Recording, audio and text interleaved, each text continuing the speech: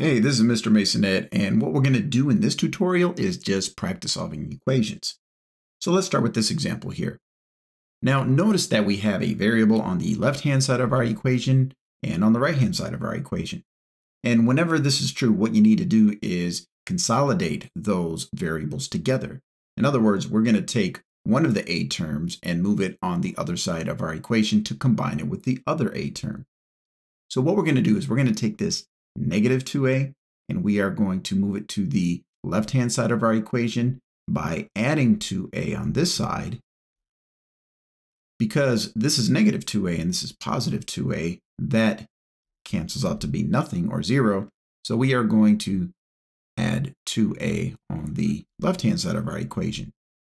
Now, what we're going to do now is bring down this minus 7. And we are going to add 3a and 2a, which is 5a. And we're going to bring down this minus 22. So notice what we did first is we moved this minus 2a over on the left-hand side, and we had to do the inverse in order to do that. And we have two a terms which can be combined. Now remember, for terms to be like terms, they must be the same variable and they must be raised to the same power. Now, although we don't see an exponent up here, remember, anything without an exponent is really the same thing as to the first power. So this is a to the first and this is a to the first. So we have 3a to the first and 2a to the first. So when combining like terms, not only do the variables have to be the same, the exponents have to be the same as well. But we don't have any exponents in this example, so we're not going to worry about that so much. Now, what we're going to do is take this minus 22 and move it over to the right-hand side. So we're going to take the inverse of that, which is plus 22, and write it on both sides of our equation. And that leaves us with positive 15 over on the right-hand side. And on the left-hand side, we have the product of 5 and a. Now at this point, we should just know that a is going to equal 3 because 5 times 3 is 15. But let's just complete our work here by doing the inverse of multiplying by 5, which is to divide by 5. And we balance our equation by dividing the other side by 5 as well. So on the left-hand side here, we have 5 divided by 5, or the coefficient divided by itself, which leaves us with positive 1. So we have positive 1a. And we don't have to write a 1 here because 1 times anything is that thing. For example, 1 times a would just be a. And then over on the right-hand side, we have 15 divided by 5, which is 3. So for this equation, a equals 3. Now to check our answer, we would just substitute the variable a with 3 and check our work to make sure the left is equal to the right-hand side of our equation. And if we do that, we would multiply 3 times 3, which would be 9 minus 22. And over on the right-hand side, we would do negative 2 times positive 3, which is negative 6. And then we would subtract 7. And 9 minus 22 is equal to negative 13. And negative 6 and negative 7 is also equal to negative 13. So when checking your answer, you should get a true statement where you have the same value on the left as you do on the right to confirm your work. All right, let's go ahead and do another example. Okay, once again, we have a variable on both sides of the equation, but notice on the left-hand side, we have a set of parentheses with a number on the outside, which indicates multiplication. So what we have to do first is use the distributive property to rewrite our equation. So we have to multiply this 3 by each term inside our set of parentheses. So we have 3 times y, which is 3y. And then we have 3 times 4, which is 12. So we're going to write minus 12. All right. Actually, I like to look at this as negative 4. So I would say positive 3 times negative 4 is negative 12. And then we have to still subtract 6. And this right here is going to be equal to y. Now we can simplify the left-hand side of our equation a bit further. We have 2 like terms. The second term and the third term are constants, and constants are considered like terms. So we're going to combine minus 12 and minus 6, or shall we say negative 12 and negative 6, which would be negative 18.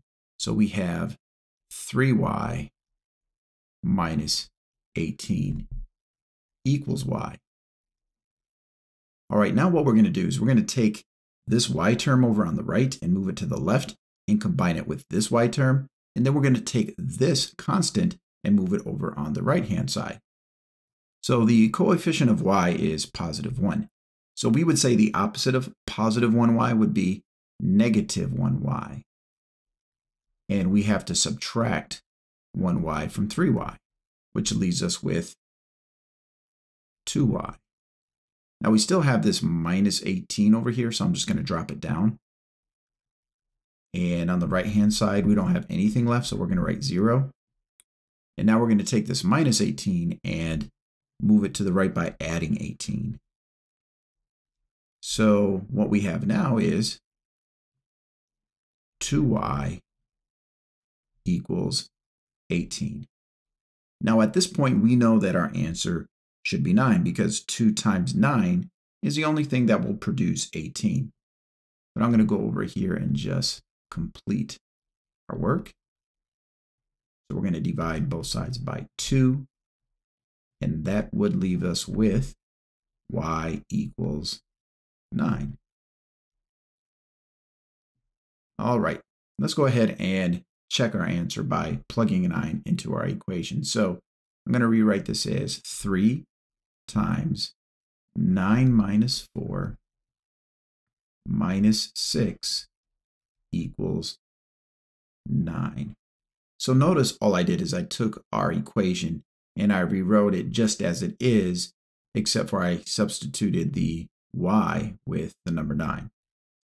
All right, so now in the parentheses, we have 9 minus 4, which is 5. And I'm going to straight away just multiply 5 by 3, which would give us 15. And 15 minus 6 is in fact equal to 9. So we would say that our answer does indeed check out. All right, let's go ahead and do another example. All right, this equation definitely looks different than the first two. When you look at this equation, it looks just like a proportion. And what we're going to do is we're going to take advantage of our knowledge of proportions to solve this equation. Now, what we should remember about proportions is that when you cross multiply, those two products are always going to be equal to each other. So what we're going to do is we're going to rewrite this by multiplying 4x minus 2 by 3. And we are going to multiply 2 by 3x plus 6. So let's start with 2 times 3x plus 6. So I'm just going to write 2 and then put 3x plus 6 in parentheses because 2 has to be multiplied by the entire sum here. And that will be equal to 3 times 4x minus 2. All right, now what we're going to do is simplify each side of our equation by using the distributive property. So we have 2 sets of 3x, which is 6x, and 2 sets of positive 6, which is positive 12. And that is equal to 3 times 4x, which is 12x, and 3 times minus 2, which is minus 6. All right, what we have to do now is take one of our x terms and move it to the other side of our equation. Now, if I were to take this positive 12x and move it to the left, we would have to make this negative 12x. And then over here, we would have positive 6x and negative 12x, which would give us negative 6x. And I don't want to deal with negative numbers, although I really don't mind, but I like to try to keep things positive whenever possible. So what I'm going to do is I'm actually going to take this positive 6x and do its inverse, which is negative 6x, and move that over on the right-hand side of our equation. So on the left, the x terms cancel out, leaving us with just 12 on the left. And on the right, we have 12x minus 6x, which is 6x minus 6.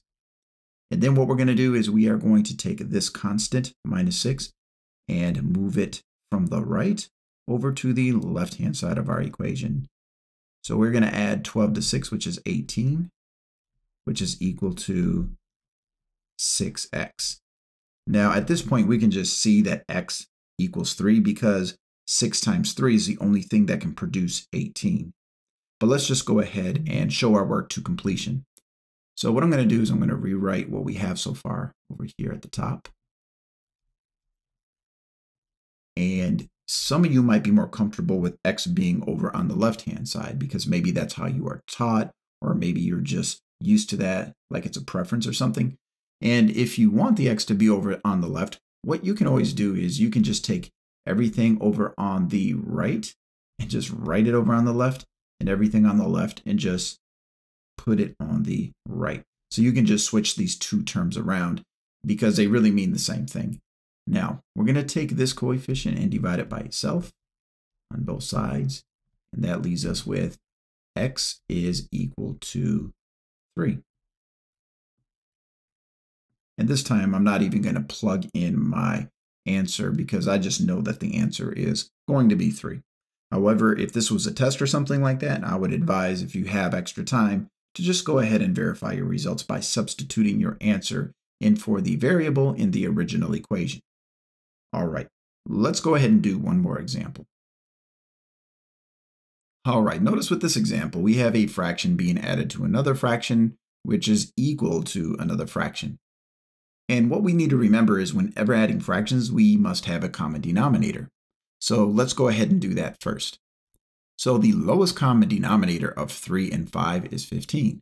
So what I'm going to do is change this 3 to a 15 and this 5 to a 15 as well. Now this 3 here became 5 times bigger. So what we have to do is we have to take the quantity that we have up here for our numerator and increase that by a factor of 5. And everything on the bottom here on this side became 3 times bigger because 5 times 3 is 15. So we have to make this quantity 3 times bigger. So let's use a distributive property to multiply 5 times this right here. So we have 5a plus 5.